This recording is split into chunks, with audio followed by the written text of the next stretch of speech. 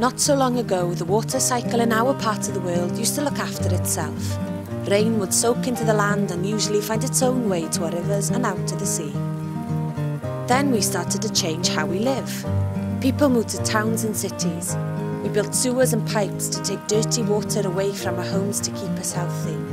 But we also built over the green areas with roads, pavements, driveways and buildings. More and more rainwater now runs straight into our sewers. Every drop needs to be pumped and cleaned, which costs lots of money and uses lots of energy. And now the climate is changing.